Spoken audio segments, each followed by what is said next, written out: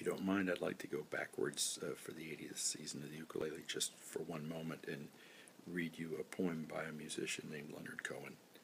He used to write books of poetry in Greece until the money ran out from the previous record that he'd made, and then he'd return to Montreal and make another record. This is called Gift.